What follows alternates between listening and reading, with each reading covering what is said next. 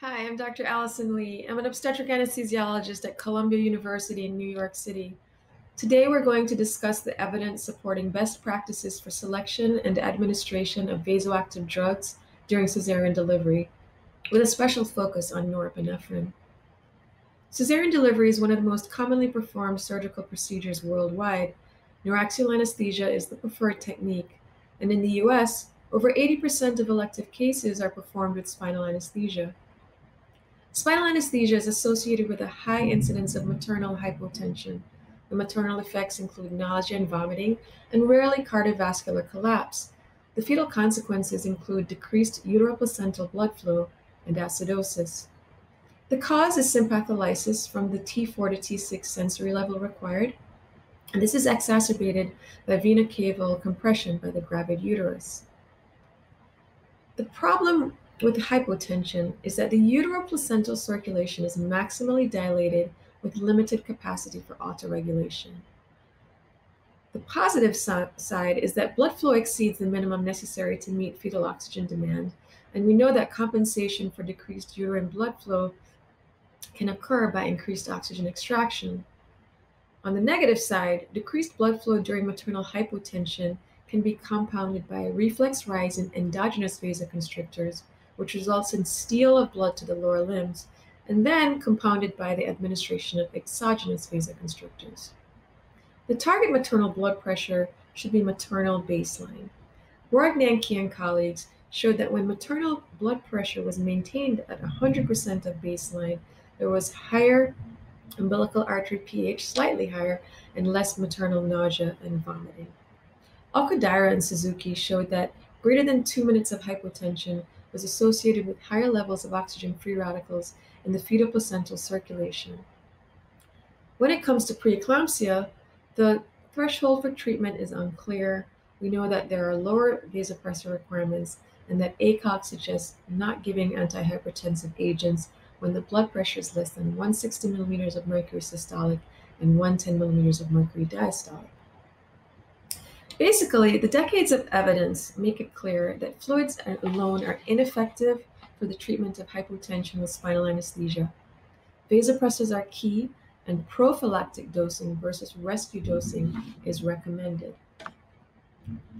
Let's talk about these drugs individually. Ephedrine. Ephedrine is a classic sympathomimetic amine with indirect adrenergic agonist effects through the release of norepinephrine and relatively weaker direct adrenergic agonist effects. The indirect effect probably accounts for the relatively delayed onset, but the beta agonist action results in less bradycardia. Therefore, in the setting of hypotension and bradycardia, ephedrine may be preferred, and the longer duration of action may be preferred in the setting of labor in a woman who is remote from delivery. In certain circumstances, like the parturient with regurgitant cardiac lesion, where bradycardia needs to be avoided, the ephedrine may be preferred in that circumstance. Another advantage is the ability to give the drug intramuscularly. That gives it a long duration. And it's controversial, but some experts suggest that the drug may be of value in the setting of uterine hypertonus and fetal bradycardia by relaxing the uterus based on the beta effect and raising maternal blood pressure. Because it's more lipid soluble, though, the problem is that it's more likely to cross the placenta, and the drug can then exert fetal metabolic effects. Phenylephrine is now considered the vasopressor of choice. It's a direct alpha-1 agonist, has faster onset and short duration, making it very titratable and perfect for use as an infusion. There's been some concern about reactive hypertension at higher dose ranges, but there have been no adverse effects reported when these are studied in healthy patients. It's important to point out that in the setting of bradycardia and normal blood pressure, stopping or reducing the infusion rate is preferred because treating the heart rate alone can lead to spikes in blood pressure. Norepinephrine, which will get a bit more focused today, has an increasing number of studies assessing its efficacy in obstetrics. The drug has potent alpha-1 and alpha-2 agonist effects and less potent beta-1 and beta-2 effects. It's therefore not associated with the bradycardia and decrease in maternal cardiac output seen with phenylephrine. The short onset and duration also make it suitable for bolus administration and infusions. We don't have time to discuss the influential animal studies over the 60s and 70s. However, in summary, they noted concerns that vasopressors decrease uterine blood flow at all pressure levels except for ephedrine, which had no appreciable effect on uterine blood flow. The criticism of these studies is that they do not mimic the clinical setting, and there are differences that we now know between humans and sheep. We also know that uterine artery vasoconstriction is probably not as significant as previously assumed because of a lack of direct sympathetic innervation of the uteroplacental circulation. Ephedrine, apart from slow onset, higher nausea, vomiting, and tachyphylaxis with repeated administration, crosses the placenta more easily and has fetal metabolic effects. On the other hand, there have now been numerous studies showing the safety of phenylephrine, and we now know that there is superior neonatal acid-base status associated with phenylephrine. And the reasons for the differences in human and animal studies is probably because of differences in placenta morphology.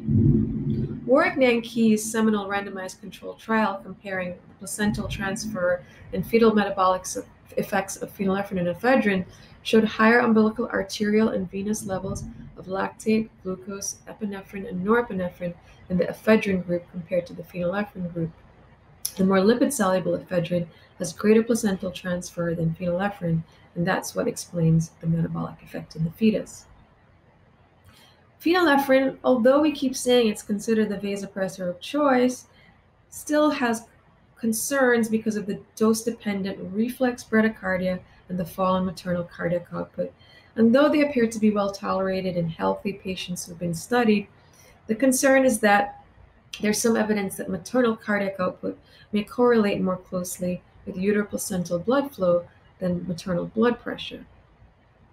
When compared side by side, clearly phenylephrine reduces maternal cardiac output compared to ephedrine, and this is correlated with heart rate changes. I want to say a few things about non-elective cases. The use of ephedrine versus phenylephrine have been compared in emergencies, and there isn't a clear difference. And a meta-analysis found there's probably insufficient evidence to make a recommendation regarding the choice of vasopressor in non-elective settings in high-risk patients. In emergencies, there's probably a shorter induction to delivery time, and also in laboring women, they have lower vasopressor requirements. So these fetuses are probably just exposed less to vasopressor drugs. So why the excitement in the OB anesthesia world about norepinephrine? Well, this has to do with the limited effect on heart rate and maintenance of maternal cardiac output.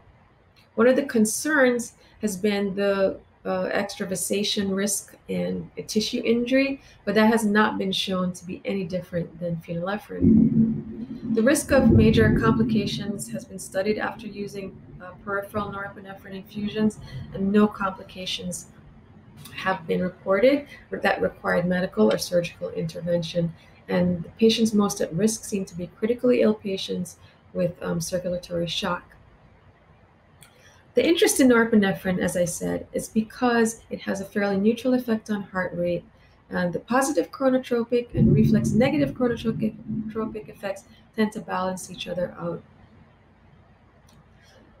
Warwick-Nanki explored what doses would be relatively equipotent, and it looks like phenylephrine 100 mics corresponds to a norepinephrine dose of about 8 mics.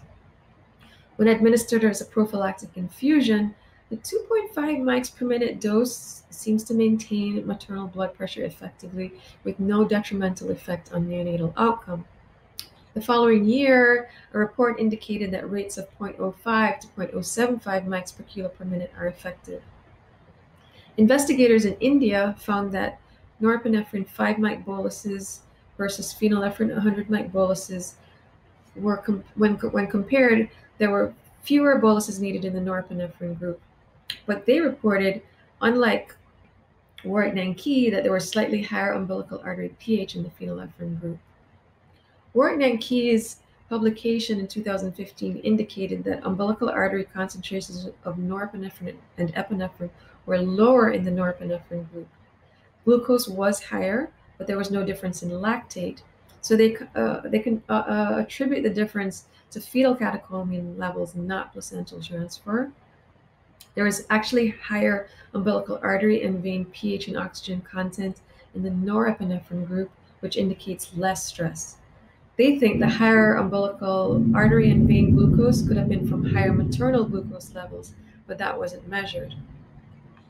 Finally, a study from China showed that when they compared prophylactic norepinephrine and ephedrine infusions, there was lower blood pressure and higher lactate in the ephedrine group.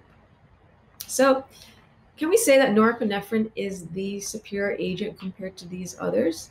I don't think that we have the evidence yet to completely back this up, but it is promising. That's all the time I have. And so I would like to thank you and hope to see you again at a future meeting in person.